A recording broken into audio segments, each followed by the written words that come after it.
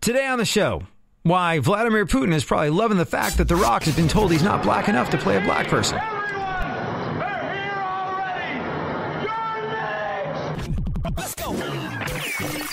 Welcome to the future, where the glass is half full and you'll need new glasses, where you'll be jumping from conclusions. The past is annulled, and a new future is born.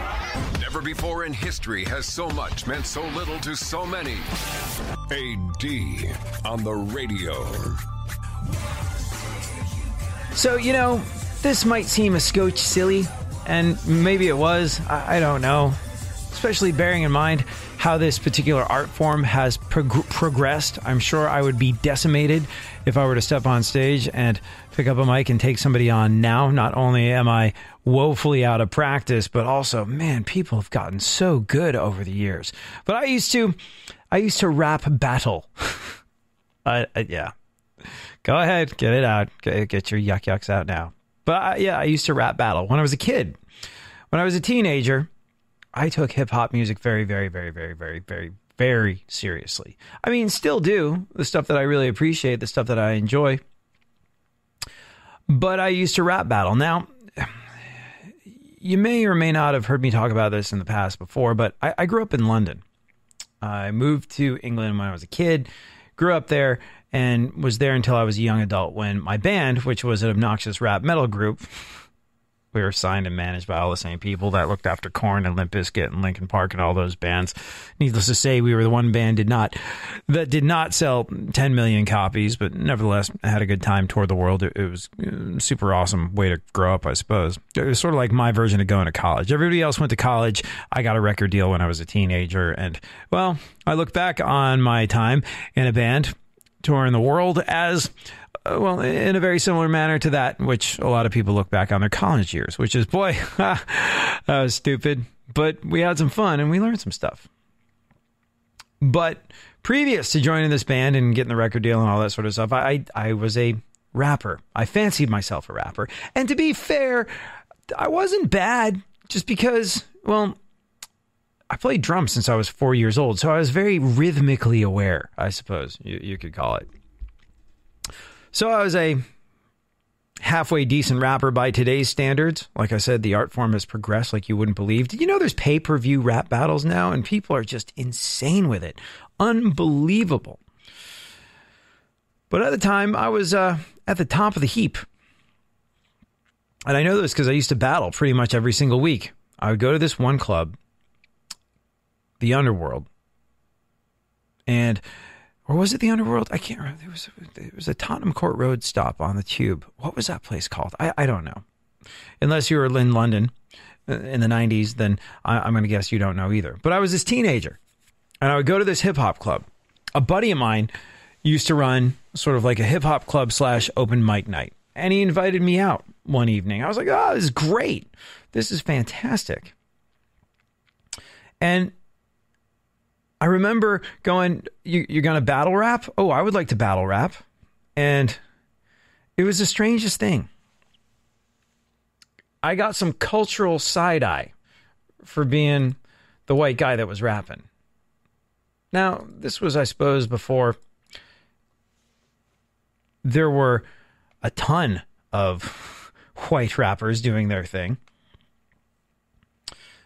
And I don't think anyone had really broken big being a white rapper in England anyway. I'm trying to think. I mean, there's obviously Vanilla Ice and there's House of Pain. And then, anyways, it was the exception rather than the rule that a white guy would be allowed to battle rap at this club. I was pretty much the only white guy that went. And when it turned out that I was going to battle rap with other MCs, I got some side eye. I really did. But you want to know what made it go away? The incredulity over my whiteness was the fact that I was from New York, ostensibly the home of hip hop. I was a person that grew up in England, but originally I was from New York. I had an American accent. And like I said, whenever they got used to me eventually. But at this club, when I decided that I was going to battle rap, I got some side eye, I got some incredulous looks, I got some, really? White kid is gonna, okay, all right, let's see how this goes. And they're like, and coming up on this corner, where are you from, sir? Well, I'm from New York. Oh, snap. Oh, damn. Oh, an American MC from New York, the home of hip hop. And all of a sudden, because of my New York roots, or what they perceived to be my New York roots, I was taken more seriously as a rapper. And to me, the whole thing was a scotch silly. It really was. The idea that something like music could be viewed as a divisive thing was strange to me. The idea that the competitive nature of a rap battle was not for everyone was strange to me. Because I'd always viewed music as being a meritocracy. If you were good, great. If you weren't, does not matter where you come from, who you are, the color of your skin. Music, like I said, meritocracy. And I remember that was sort of the first time, and by the way, I battled, I think, pretty much every Tuesday night for the better part of a year, and rarely did I lose. Like I said, I was quite rhythmically aware. I was reasonably good, creative. I mean, today, I still have a bit of a way with words. It's sort of how I make the vast majority of my living. So apply that to the hip-hop form, and I did okay. I mean, I don't think I was really up against anybody who was all that good. But nevertheless, I dealt with all this sort of like side-eye, this cultural incredulity that I was a white rapper in England, which I thought was ridiculous. And I thought it was equally as ridiculous that they took me seriously once they found out I was from New York. They're like, oh, East Coast style. I'm like, sure, whatever, go ahead. Fine. If that's whatever floats your boat, great. I didn't think that I should be given a hard time for being white, nor did I think that I should be given a pass for being from the East Coast of America.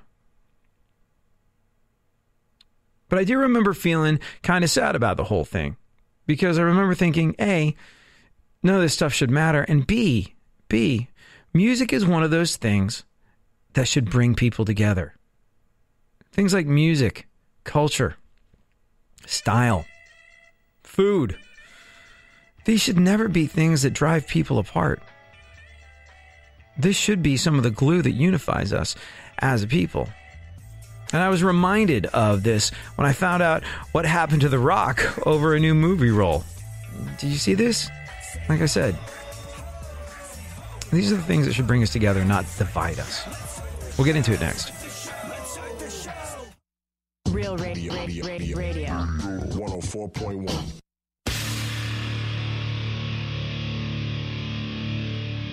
Where the left and right come together for fundamental truths. AD on the radio, on Twitter at ADSXE.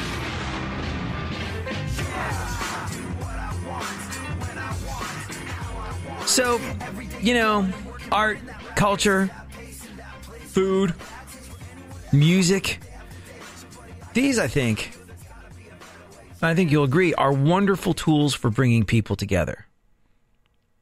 There's a reason why food brings people together. There's a reason why people refer to breaking bread as a bonding experience. Food brings people together. Art brings people together. You can be moved to tears by something. A painting hanging on a wall, a drawing, a book. Something that bonds us all together in the realization of the human experience. You can be bonded together by art. You can find common ground in food, in music, in style. Music's an interesting one because music works on a level that we don't fully understand. Like scientists have for years and years attempted to understand the emotional, physical, and spiritual ways that music can affect us. The fact that music can move us to tears, the fact that chords and notes arranged in a certain structure, in a certain order, have the ability to affect us in an emotional manner the way nothing else on this planet can, is something that not even science has a real explanation for. Music's an incredible thing. You put some songs on, doesn't matter who you are, what color your skin is, where you go to work, how you were brought up, what language you speak. None of these things matter. You put a certain record on, your butt is going to move. And it's a beautiful bonding thing to be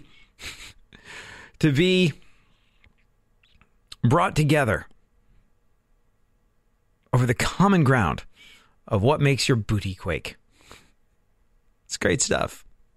But like I said, while music is this incredible agent of unity among people, I was sort of surprised when I was a kid, all into rapping, that I got some side eye for being a white rapper. I would go to this club, this buddy of mine, this black guy that I grew up hanging out with in England. He put on a club night, and he was just my friend. I never really once gave any thought to color coming in to rap music.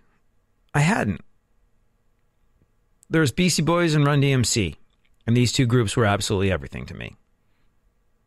When I was a kid, young child, like 6 years old, I was exposed to their music. And those are the only rap groups that I knew about initially. I was like, oh, there's one white one, one black one. I didn't give it any thought. I did not give the racial property divide that became so commonplace in rap music later any thought when I discovered hip-hop music. I just knew I loved Beastie Boys. I knew I loved Run DMC. I thought it was the greatest thing that I'd ever heard. And you know, as a child, at that age, I did not relate to sappy love songs. I didn't. I hadn't started dating yet. And you hear all these songs on the radio about being in love or being sad because the love of your life left you or whatever. The relationship aspect of music and lyrics, I certainly didn't understand. But the sort of self-aggrandizing, self-proclaiming aspect of saying that you're the greatest that's ever been of all time, well, I got that. Before you have relationships with the objects of your affection, you have a desire to win. A sixth grader, like a 6-year-old kid understands that. So when I heard Run DMC say that they were the best, and I heard Beastie Boys say we're the best, I really responded to, I suppose, the competitive, aspirational nature of rap music. Race never once entered into it. Those are the two bands that I was exposed to. I remember my father came back from America. He was like, there's this thing called rap music, and these are apparently the best at it. This is Run DMC, and these are Beastie Boys. I thought you might enjoy it. You play drums, you might respond to it. Seems very rhythmic. I always thank my dad for introducing me to rap music. I know, weird gateway, right? Very strange. An Englishman on a business trip brought me my first rap tapes and changed my life. Not exactly the most street version of coming up in the hip hop game, but nevertheless, that's how I discovered something that meant absolutely everything to me. But the racial component of rap music didn't figure it in all. It didn't give it any thought. And so when this black friend of mine who was putting on hip hop nights said, why don't you come down? Why don't you hang out? Be fun? Of course I did. I was the only white guy there. Didn't really think about that aspect of it. I was very fortunate. I was super fortunate growing up because, like, my parents did a really, really good job at never treating anybody differently for any reason whatsoever. My parents did a really, really good job of raising me in a world where prejudice didn't exist. The only downside of that was that it was a bit of a shock when I got out into the real world outside of my narrow youthful existence and discovered that racism, prejudice, divides, all these things were a thing. And I was not equipped necessarily to understand them or deal with them because my parents had raised me under the assumption that they don't exist because they shouldn't exist, the end. So I was surprised when I was the subject of some prejudice. Walking into this club, I'd been working on my rhymes for quite some time, and I wanted to give them a go. I wanted to go to this club, and I wanted to rap battle. And like I said, people went, oh, really? White boy? You got to do that? And I was given a hard time for being white. But then immediately, as quickly as I was given a hard time for being white, that all went away when I announced I was from New York. Oh, what that? Okay, then it's okay for you to rap. And I remember, I would go rap. I would rap battle. I guess as close as that club had to, was there a winner declared? I think I was. I don't know. It wasn't super formal, but I would battle, and oftentimes I was perceived as the winner, and it was a great old time. But I remember feeling sad because I remember thinking that music is something that brings people together. Music is something that we can all understand. Music is something that, well, you shouldn't need to be a certain color of skin to enjoy. And I get it. I understand. I understand that the pride of ownership that white people take for granted is something that has not necessarily been afforded to people that are not white over the years. It's why you get clothing brands like FUBU. For us, by us. Hey, not yours. Ours. Got it. Understood. But music, culture, food, art, these are such incredible, powerful tools for bringing people together that I was just shocked, aghast, and saddened that A, I would be made to feel like I didn't belong, and B, the thing that would make people feel like I belonged was the fact that I was from a specific part of the world originally. Stupid, silly. Thought it was then. I believe it is today. Man, another thing? And strangely enough, back then, people didn't have a problem with it. Maybe it was an English thing because there were a lot of English people with dreadlocks. They called it the crusty or new age traveler scene. And that involved an awful lot of white people with dreads. But for a couple of horrendously ill-advised weeks, I had dreads. I also had cornrows for a little bit. I know. Go on, get your yucks out. I had long hair, and when I was in a band, I needed something that would help me control it a little bit more. I was always sucking it down my throat on stage and getting it caught. So, before I wound up hacking it all off, I had dreads for a little bit. Did not look good, but I had them. And I had cornrows. And I was attempting to be like Dexter Holland from The Offspring. Remember? He used to have long cornrows, and nobody made a big deal of it. Now, if you're a white guy with dreads or a white guy with cornrows, oof, you are appropriating culture, and that's not cool. And that's a damn shame because, like I said, art, culture, music, style, these are things that can be used as agents of change to bring people together. It shouldn't be a divisive thing. And there's going to be people that say, you don't understand, that's appropriating a culture that is not yours. Explain to me where there's malice in that, because there's not. And, well, we're seeing a version of this happen today with The Rock, who is apparently not black enough to play a black man. True story. Full story next. For more stimulation and less irritation, 9 out of 10 doctors choose KPRC AM 950, Houston's more stimulating talk radio. Don't get the blues, get all the news. We mean all of you guys out there in Radioland. All aboard! He's back. AD on the radio. Give it up, yeah. Give it up, yeah. So do you think it's racist what's going on with The Rock and his new movie? Have you heard about this? Well, all right, we'll get into the specifics of it next. A lot of people saying that The Rock casting himself in a specific iconic black role is a racist thing to do because he's not black enough.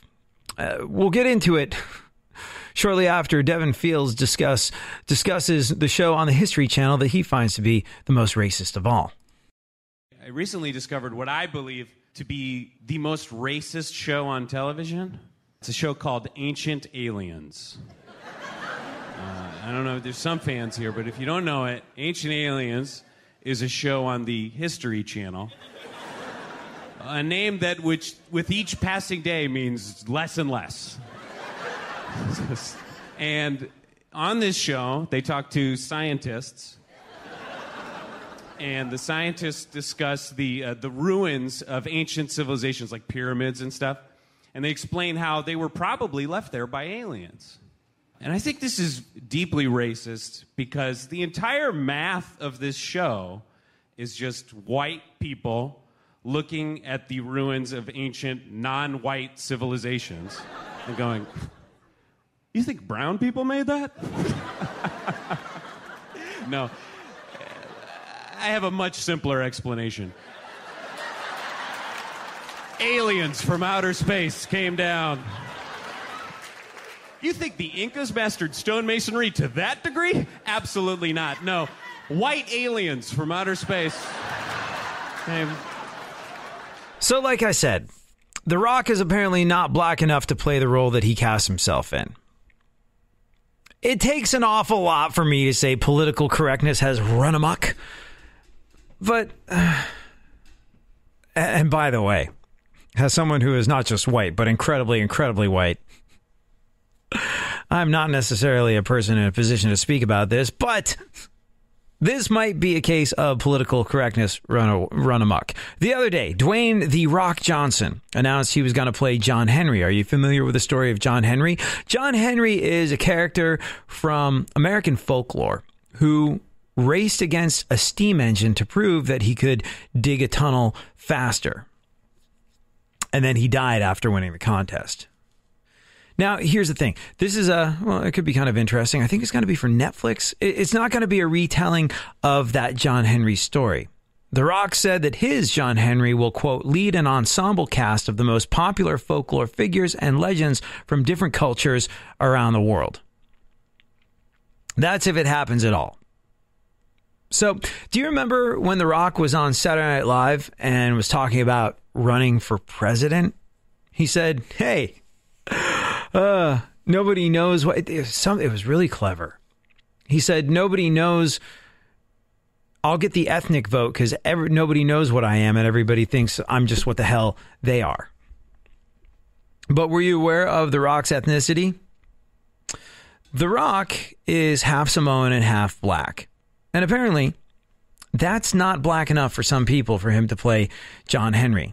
The internet freaking blew up over this news, saying that it's absolutely inappropriate that he plays John Henry because his skin is too light and he hasn't done enough to identify as black. Yes, The Rock is not identified as black enough in his life, not as an actor. Meaning when The Rock isn't on screen, he hasn't identified as black enough to justify going on screen pretending to be a mythical character from folklore who happens to be black, even though he is half black. Now, okay. No word about this chaos yet from The Rock. Are we becoming too sensitive, do you think? Like I said, art, culture, music, food, these are things that have incredible unifying abilities. Yet people seem to be so hell-bent on being divided at all costs that, well,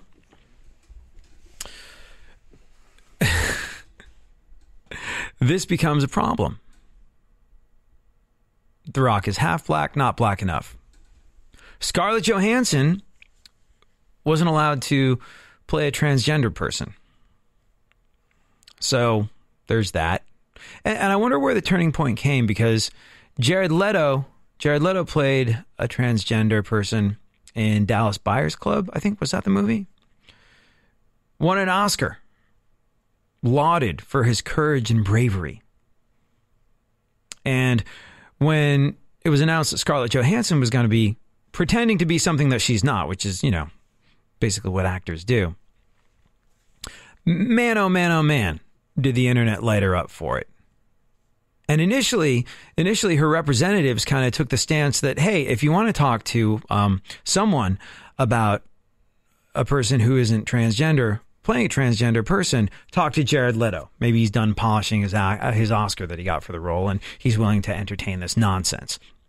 That was the direction of the defense that Scarlett Johansson's representatives took when initially this was leveled against her, that she was stealing a job that should have gone to an actual transgender person. We talked about this a lot on the show, and I don't even remember the name of the movie, but I don't think the movie is going to get made now because they lost their star. And, well, to me, that was a desperately sad thing because, well,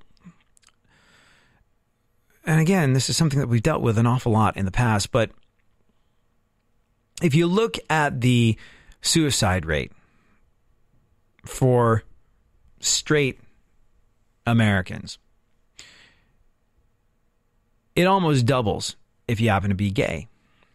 And then it doubles again to a level of, I think, around 50% if you happen to be transgender. That's a horrible, awful, terrible thing.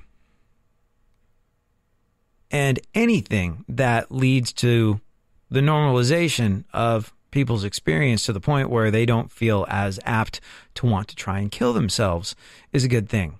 So transgender stories being told, I think, in pop culture is vitally important because it can make it something that people are less scared of. And, well, there was one very big story that will never be told now because Scarlett Johansson was divested of the role by the politically correct internet police. I think it's a shame. I do. And I think it's a shame that, well, The Rock is being given a hard time for not being black enough because his skin isn't dark enough. And these are the comments on the interwebs. People saying, yeah, John Henry as The Rock. John Henry was a dark-skinned black man, not light-skinned, and The Rock hasn't identified as black during his time off the screen. Wow. Just wow. Reading a tweet. But it's sad. It's really sad to me that things like, we were talking about this a little while ago. Jamie Oliver, he had jerk rice. It was jerk rice, the English chef. Jerk rice. And because it didn't use one specific spice that a lot of people consider to be integral to jerk cooking, he was culturally appropriating jerk cooking. Slapping a jerk label on his product in order to sell more. He was politically incorrect because he left out a spice in his cooking. And he was like, I'm influenced by all sorts of cultures and all sorts of cooking all over the world. And what the hell did I tastes like jerk cooking to me. Okay. Culture, art, food, movies, music. During a time where we desperately need to be united, these things have a power to unite people. And people are so hell-bent on being divided that, well, we're losing a real chance to come together in these situations. It's almost like the left. And by the way, I'm just here for this show. I don't fall down on the left or the right. And if you listen to the show for any length of time, you know this to be the case. Things are not black and white. There are many shades of gray, and in the gray is where you find the truth more often than not. I don't subscribe to a simple narrative for simple people. I wholeheartedly endorse you not doing that either. So I'm really just here for the show. When it comes to seeing how ridiculous either political party or either side of the political divide are acting. There was a time when the right was going through what the left is going through now. So divided. There was a time where nobody thought anyone from the right would ever get elected ever again because the right couldn't get on the same page. The right were at each other's throats. There were people going, you're a rhino. You're a Republican in name only. You're not Republican or right-wing enough. You establishment Republican. You might as well just slap a D on yourself and be done with it. Remember that level of infighting that was happening on the right? Just sort of like a year, 2, 3.5. It was going on for a while now and still is to some extent, but there's a lot less of it. Well, it seems like the left is having their own moment with that now.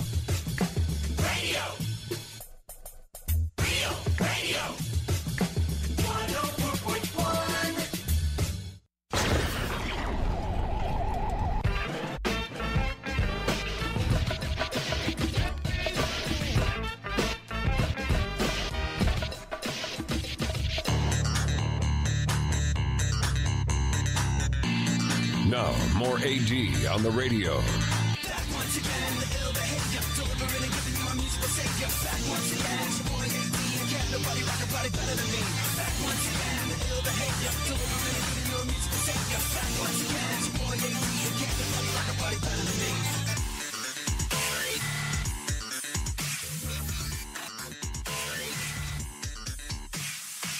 So, yeah, The Rock, who is half black, is being told that he is not black enough to play John Henry.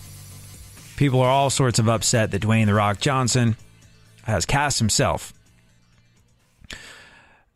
as John Henry in the, I think, Netflix production of John Henry and the Statesman. Like I said, if you're unfamiliar with the story, John Henry is this African-American folk hero who, as a steel driver, raced against a steam machine and won, losing his life in the process, though. Johnson said on Instagram, The Rock said on Instagram, he's excited to play one of his childhood heroes in this upcoming Netflix film. Oh, yeah, it is Netflix. And will lead a cast of the most popular folklore figures and legends from different cultures around the world. He said, the legend of John Henry's strength, endurance, dignity, and cultural pride was instilled in my DNA at a very young age. My dad would sing Big John to me every time he would put me to bed. And you know, who could have seen this one coming? Not The Rock, I'm guessing, because you read what he wrote with regard to his excitement for the movie. You read what he wrote about playing a folk hero, a cultural folk hero, and bringing together other folk heroes from other cultures around the world. This was meant to be something that, well, I don't want to say panders, but this was meant to be something that brings together cultures, race, and ethnicities, and celebrates multiculturalism, I suppose. Sounds like they had a very keen eye on that multicultural dollar when they were getting ready to make the film. They wanted to do something unifying, and the internet's jumped all over him saying, sorry, you're not black enough to play this black folk hero. You're too light-skinned, is what he's being told. Now look, as a white guy, not just a white guy, but an incredibly white guy, a white English guy, a guy who's basically a mixture of English, Scandinavian, German, and what was the other one? I don't know. I forget. This stuff doesn't mean that much to me. But there's no one more white than me. So perhaps it's silly for me to be speaking about this. But it really does seem that people are so hell-bent on division, especially on the left. Now, the right went through this a few years ago. Donald Trump, as paradoxical and divisive of a figure as he is, seems to have united what's going on with the right side of the political aisle. Like, I think in a lot of ways, the right are just happy that they won. You know? I think a lot of the division that they were experiencing was because some people felt as though they were never going to win unless they had a candidate that was right-wing enough. Do you remember a couple of years ago? It seemed like there was no way the right were ever going to get anything done because of the constant infighting. It just was impossible for the right to get on the same page. That's where the term rhino came from. You Republican in name only. Why not just slap a big D on your forehead and call yourself what you are, you Democrat? And then there were people that were far right saying, oh, certainly I would never vote for any kind of establishment Republican. They're just Democrats in disguise. And that was rife among the right. And it looked like they were never going to be able to get on the same page. But now they won. You know, the Republican candidate became president. And they seem to be, like I said, a little bit more unified. Cut to, the left is now dealing with its own factions of extremism, saying that, oh, you're nowhere near left enough. Case in point, the Antifa folks, the anti-fascist types. What was that rally? It was the one in Portland. I think it was a Unite the White rally where a bunch of Antifa types beat the living snot out of Bernie Sanders supporter for not being left-wing enough. Oh, this poor guy. This poor guy went to, and again, we talked about this on the show when it happened, but if you don't remember the story, this poor guy went to this rally to protest right-wing extremism. There was some like white supremacist nonsense, some freaking knuckle-dragging, you will not replace us morons getting together. I think it was in Portland. And he showed up, staunch Democrat, Bernie supporter, with his American flag. And to him, the American flag was a symbol of unity and hope. And in some ways, he was sort of taking it back, I suppose. Felt as though the American flag had been appropriated by people that were hateful and wanted to make sure that people knew that folks on the left were proud to be American as well. What a novel concept. There were some Antifa protesters there doing what they do, demanded his flag. He was like, what? No, you can't have my flag. This is my flag. I bought it. It's mine. I'm not going to get that. Whack!